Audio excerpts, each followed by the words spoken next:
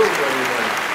I'm Tim Benz, the Artistic Director of the Los Angeles Theater, and I'm here today to initiate a new programming series that we're trying out in this day of distancing, and calling it Mishaps with Maura. And it features Maura O'Brien, one of our favorite Central Vermont actors, who originally came here to work with us, I think, in 1999? Yes. Yeah.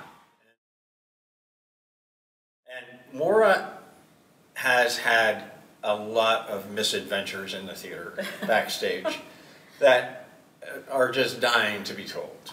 So this is the first installment of Mishaps with Maura. Why don't we start at the beginning? How did we first get to know each other? When was the first time? I think I came up and did the VADA auditions. Yeah.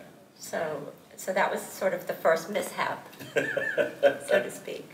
Would you like to tell us about that? Sure. All right. So I had never been to Vermont, so I drove up, and it was a blizzard. I think started to snow on the way up, and I had developed the flu.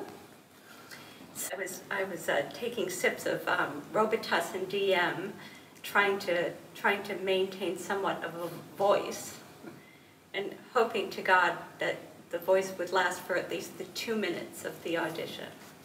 I get to VADA, and I am given a number on a one of those stickies that you put on your clothes, except I had a velveteen dress on, and the adhesive didn't stick to it, so my number kept falling off. So I'm trying to get my number to stay on this dress, and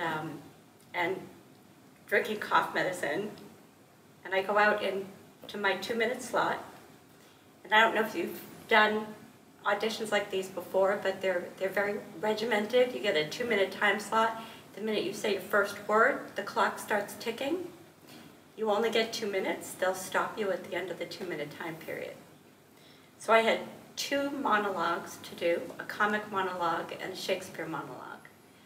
So and this was up at St. Mike's, so I started to do the comic monologue, and it was going really well, and people were laughing, and I crossed downstage, and they had not brought the orchestra pit up all the way, so the stage had about a 2-inch drop in it from the regular stage to the orchestra pit, and I didn't know that. So I kind of fell off the stage onto the orchestra pit, but I didn't fall, so it was okay. But suddenly I was really off balance, and I looked down, and I had snapped the heel off my shoe. So meanwhile, don't forget the clock is ticking, so I'm still talking while all this is happening. So I continued to do my comic monologue, and I took my shoes off, and I held my broken shoe in one hand and the heel in the other, and continued to do the comic monologue. And then I put the shoes aside, and I did my Shakespeare monologue, and then I picked my broken shoes up and walked off the stage. And then I turned around and I looked downstage, and my number on the little sticky was downstage center, glued onto the stage.